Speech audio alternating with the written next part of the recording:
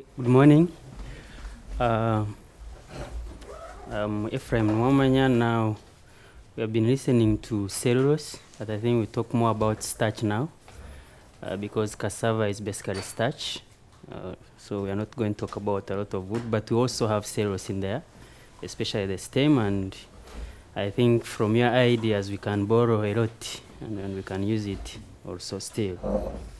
So my topic is more difficult because talking about the whole of Africa when you are from Uganda is quite a mouthful. But I'm going to try and give a picture of what is happening in the cassava sector and where we can have interventions, especially for Africa, in creating such a bioresource or harnessing it to help the people around there. So what we know is that most of the African economies, unlike Western economies, depend on agriculture.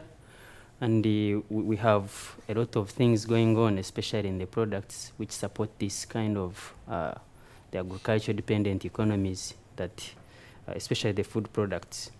And now we have challenges now coming up with environment because we have a lot of land being swallowed up by agriculture, because we are trying to catch up with the production levels. And at the end of the day, we have this kind of competitive activities going on where agriculture is coming in, but the production the productivity is not increasing as such. So we think there is a need to diversify from what has been going on, and we look at how we can use agriculture sustainably to improve the economic levels. So we are thinking about agriculture for chemicals, and I think that is what I'm here to discuss. How can we move, for example, what we are doing in agriculture towards a chemical-based industrial model, and how we can tap into agriculture to make sure that these people who are engaged in, which is almost 70% of the population, get to benefit.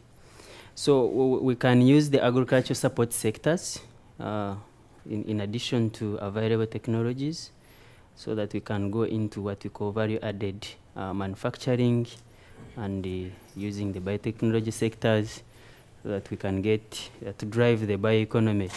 So apparently, for cassava, I'm going to talk about cassava now.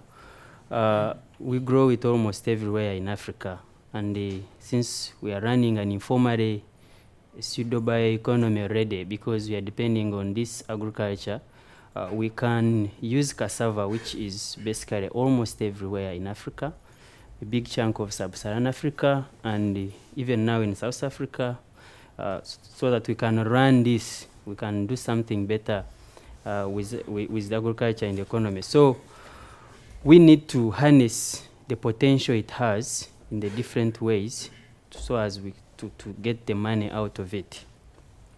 And now, why cassava? One of the things that we know is that we already have proven and scalable bioprocesses and systems that are available for the utilization of cassava at the moment. There is a lot that has been done around cassava that we can tap in to improve and increase the ability of this crop to drive the economy. Then we also have, we also know that cassava is adaptable to bioprocessing. The guy who was presenting could see that trees can be adapted to bioprocessing. And so it's easy to work with, for example, starch than cellulose. I'm sure about that. Now, that means if we can tap it to cassava, we can have more and more coming out. If they can do it in the wood and the cellulose, we can also do it for cassava, which is potentially a starchy crop. Now, the economic feasibility of the processes also has been proved, and there is a lot of work being done and already been done on that. But specifically for food-based and the biofuels, where we think there is a lot of potential to do this. So we have already seen that you can use the whole cassava plant to come up with a number of things. And then cassava starch and starch processing wastes, he said they are no longer called wastes, but we can actually tap this because they have a significant potential and they have industrial value. So that is why we are saying cassava could be key. Now, for Africa, cassava is really a big thing. And from those countries, you can see that almost a number of countries grow cassava, but there are some major producers, of which Uganda is among. And what we are saying is that in most countries, actually the area under cultivation is very big, especially Nigeria, DRC, and Angola. And of course, the production is not all that good, but on a particular scale, when you look at the ratios or the tonnage, or the tonnage per hectare, or what we can get from each hectare, we can see that a number of countries are performing averagely. Now, all we need is to improve this, because if we improve this, we can get up, for example, 19 tons per hectare, and this could actually get into helping us to move from what is actually happening now to something that we need to move to, which is using cassava as a bioresource. Now, when we look at cassava, I don't know what is happening in this slide. Sorry. Something is missing there. But anyway, what I was trying to compare here is how we can have cassava, which is being widely grown in Africa, small tonnage, but we can improve it to meet the demand that we need, especially if about 32 to 35 of the total countries in Africa are growing it and using it for different purposes. So other properties that we can tap into is that cassava has a high rate of carbon dioxide fixation and sugar synthesis, because we know this. When you put cassava down there, you are going to get a lot of the carbon being fixed, and you have a lot of carbohydrates coming out of this. And then in addition, we already know that it can be manipulated for higher yields, and we can do transgenesis and so many other things so that we can get the potential coming out. Then we also have the fact that most of the farmers know what to do with cassava. And like other crops in Africa, each and every farmer can go out there and plant cassava. You don't need to go to school to plant cassava. All you need is to know how to put it in the ground and go about it. So that means you can capture a whole big part of the population to get into this. And since most of them are farmers, they can actually benefit from it. Then cassava can tolerate a number of abiotic conditions that we are more likely scared of, especially when it comes to drought, salinity, heat, and so many other things. It has been proved to be tolerant to most of these, and like the most cereal crops. Now, we also know that it has raw water and fertilizer requirements. In fact, we don't fertilize cassava. We just grow it out there, and it does well, quite well, for sure. Then it is also resistant to plant pathogens. Minimal effects have been observed. Of course, we have problems with viruses and some bacteria, but it is not as bad. We can still get something out of that. And then it has a high biomass output. If you look at the whole plant, the leaves, the stem, and the roots per se, we have a significant amount of biomass that we can produce and we can utilize in that case.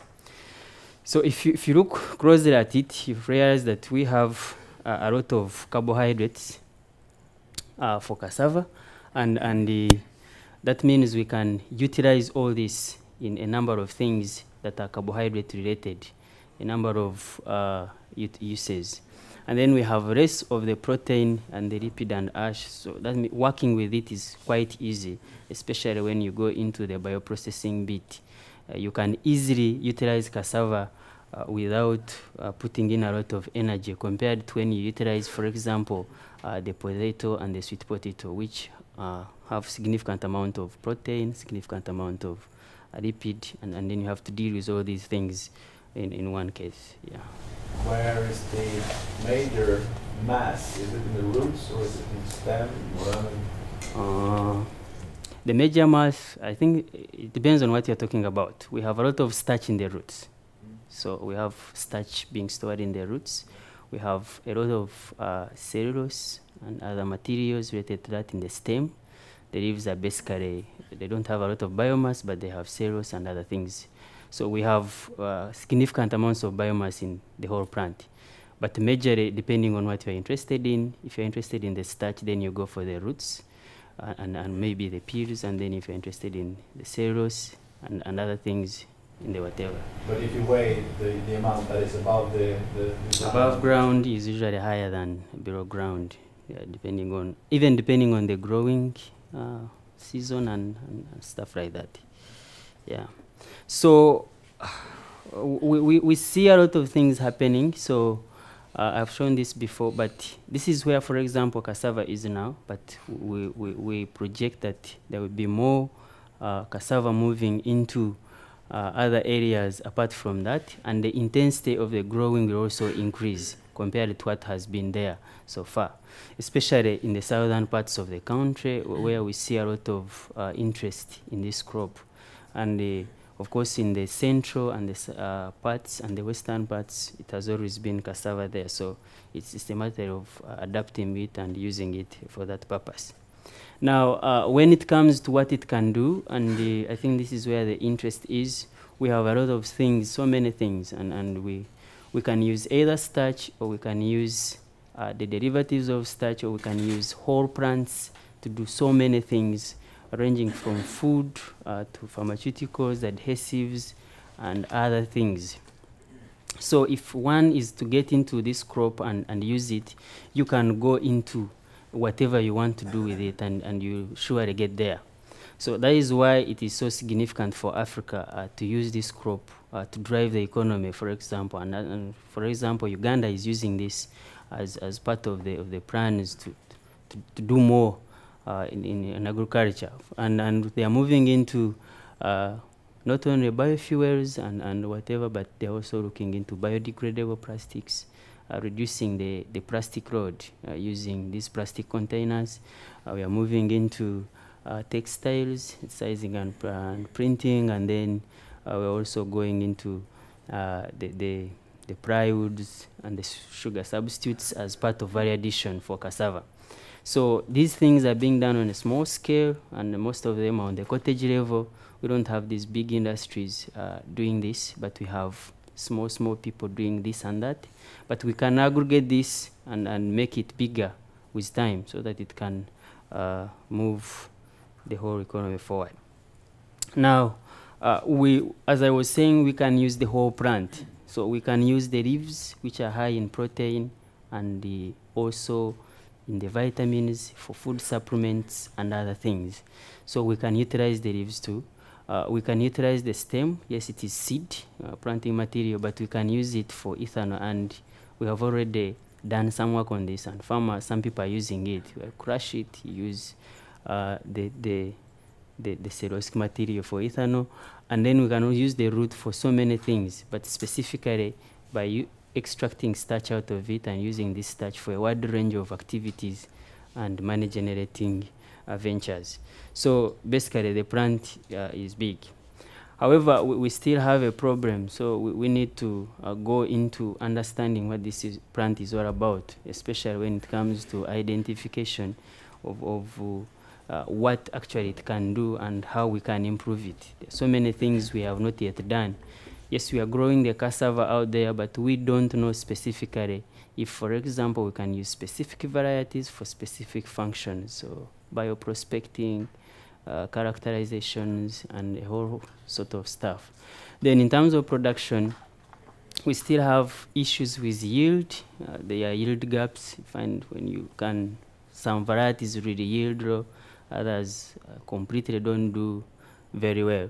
And then we have costs related to production and other things, because if you are engaging farmers to do this for you, since we don't have standalone industries and people doing this, then you have issues with the cost of the material that you are going to use as a bioresource, which may get into what you are going to get as an investor or something like that. Then consistency in supply and other things, sustainability issues, and this comes in with food sovereignty and food security, because this is a food crop that we are putting out there to be used as an industrial crop, and we are putting out there for so many things: fuel, food, feed, even fiber.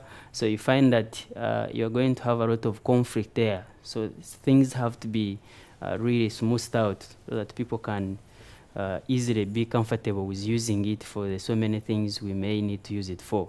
Then resource management itself, we need to manage it in a way that we can easily benefit from it. If we don't do it in a better way, we may end up in a problem. And then the genetics of this crop.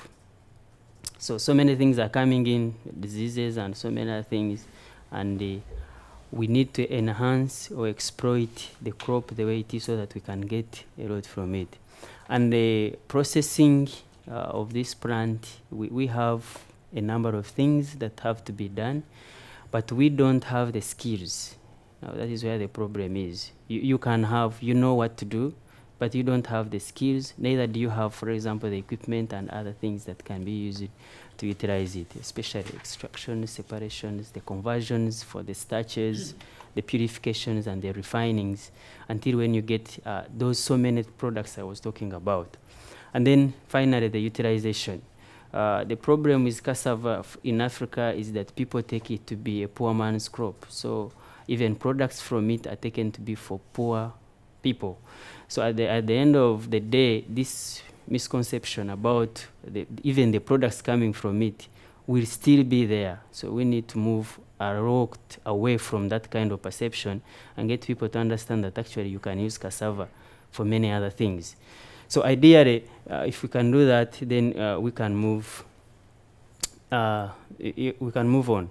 So this is what we think can be done. I know there are so many concepts and so many other things that can be put forward for the utilization of cassava as a bioresource. But we are thinking of using both starch and the lignocellulosic materials.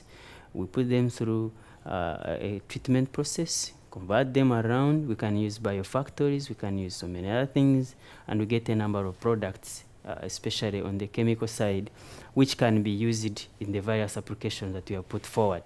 So we can have this going on by maybe one company, or we can have this being done by a number of people. You have products at different sequences which can be picked over and reutilized. It's all about making sure that we complete the whole value chain and we get what we need out of it. So we also know that we need a specific strategy. We need the policy people to get in here and support the whole thing that we are trying to do. And we also need R&D initiatives for this kind of thing that we think we can do. But importantly, there are potential research areas that need to be addressed so that we can improve even on the existing research efforts and come up with what we need at the end of the day. So it has to be policy and research coming together, and then we move what we are doing forward, because what we have realized that most likely the research has a strong whatever within what they are doing, but the policy is not there, and that is what is happening, for example, with the GMO cassava that is being pushed out there for disease resistance. We have the research going on, we have the products, but we can't push them out there because Uganda does not have a registration for the use of GMOs. So it's kind of, you are doing something, it is there, but it can't get off the shelf and go to the farmers.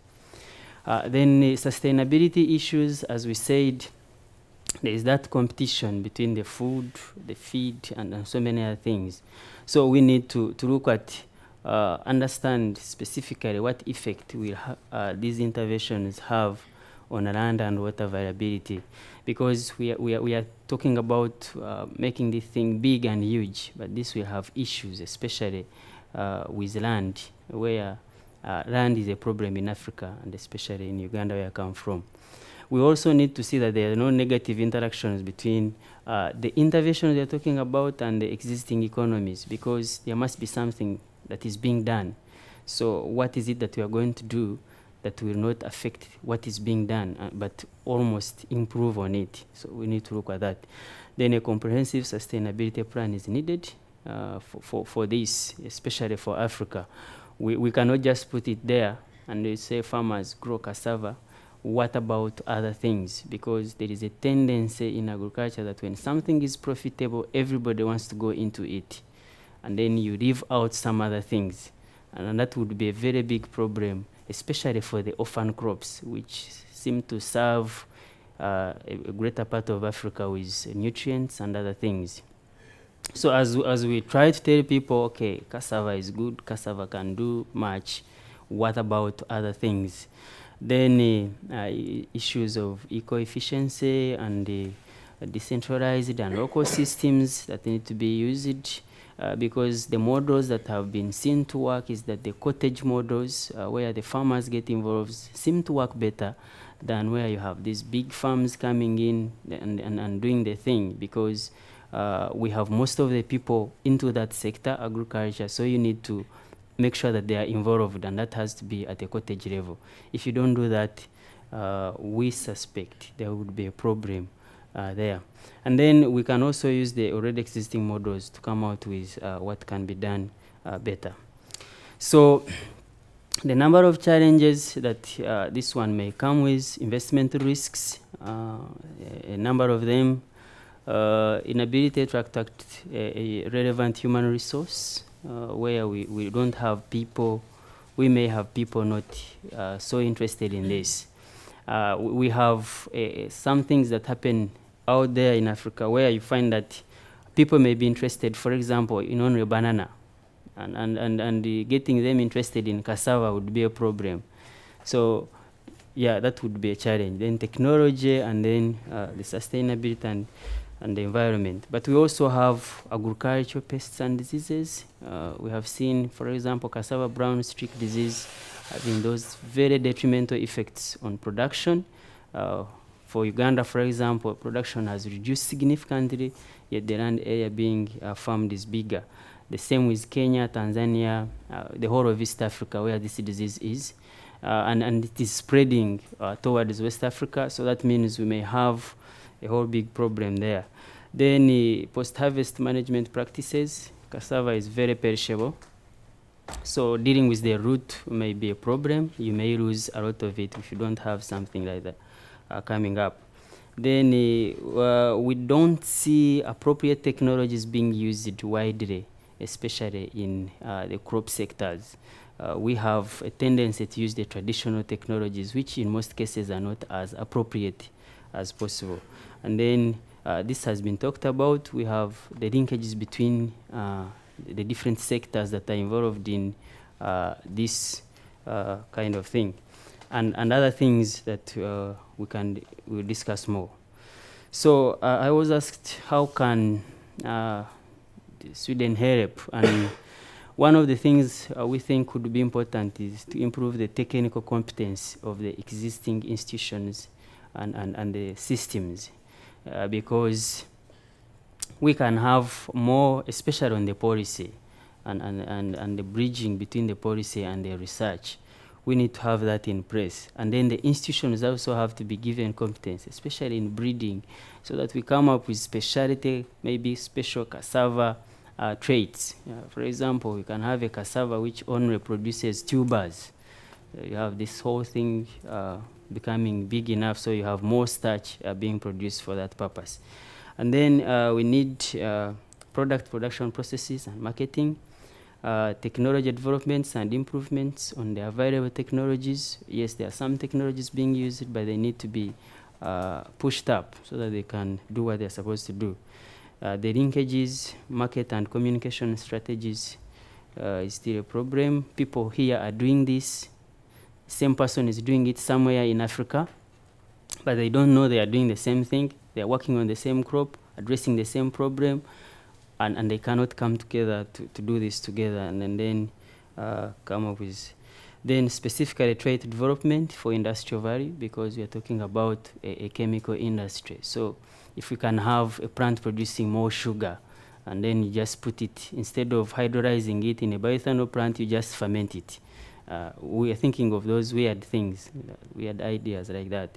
And then fine-tuning the industrial process and the bioproducts development that has to come from this. So I think that is all. Thank you.